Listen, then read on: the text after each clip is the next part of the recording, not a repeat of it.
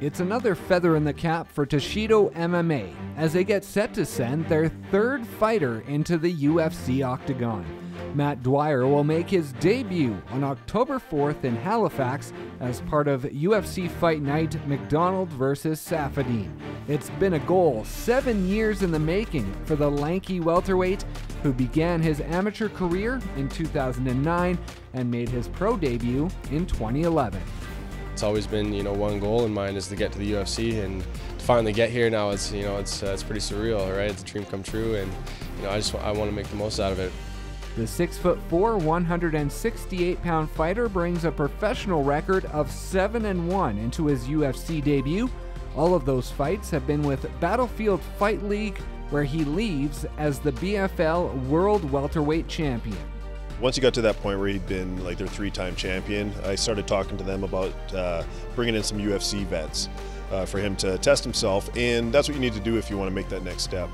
Coming off wins against UFC veterans Shoney Carter and DeMarcus Johnson, Dwyer is confident, but knows he'll have to step up his game as he prepares to take on Albert Tulenov. The Russian fighter holds a record of 13-2, with his most recent victory a first-round KO at a UFC Fight Night in May. Only 2 of Dwyer's 8 professional fights have made it past the first round, and although a quick stoppage isn't out of the question, it's not something he's expecting.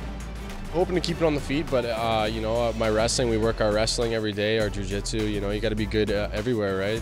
A real tough fight where he wins is going to give him tremendous experience. However, as a coach, a 10-second knockout would be awesome, right? When you're fighting in the UFC, nobody's just going to roll over for you, right? Everybody wants to make it to the top, and he's going to be bringing it. I'm going to be bringing it. I got to be ready for a battle of attrition. With a 4-fight contract, Dwyer has to do everything he can to show he has what it takes to compete following those 4 fights, which has meant leaving the 9-to-5 work life behind to focus solely on training. It's beneficial for his preparation, but not so beneficial for his bank account. That's why the fight team is currently looking for local sponsors to help supplement his income and support his journey to the octagon. Having local people support the local athletes is a big part of how these guys make it through, their camps and survive and feed themselves. It was 8 hours a day doing stucco and training 3 hours a night. So now it's nice that I can just focus mainly on my MMA game, and it's easier being able to just focus on strictly my career in MMA. For Toshido, the event on October 4th will be somewhat surreal, as it features 2 Toshido fighters, as former fight team member Rory McDonald headlines the fight card. If you were to ask me this, 5 years ago, 10 years ago, I wouldn't believe it. We got 2 guys that I've trained on the same card.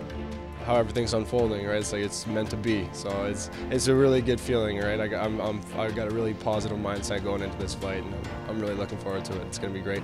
For more information on sponsorship opportunities with Dwyer, contact Toshido MMA. Reporting for Go Okanagan on Shaw TV, I'm Brendan Osborne in Kelowna.